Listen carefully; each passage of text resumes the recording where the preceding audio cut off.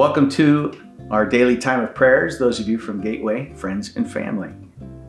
Today, the passage is from Isaiah 42, verse 1. Here is my servant, whom I uphold, my chosen one in whom I delight. I will put my spirit on him, and he will bring justice to the nations.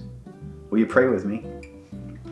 Sovereign Lord, you know how much we need Jesus. I thank you that in your perfect timing, you brought forth your Son to show us how to live.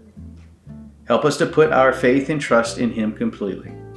We look forward to the day when every knee will bow and every tongue confess that Jesus Christ is Lord. In the meantime, may we walk in a way that honors and glorifies the sacrifice that Jesus made for us. Amen. Thank you for joining us in our time of prayer.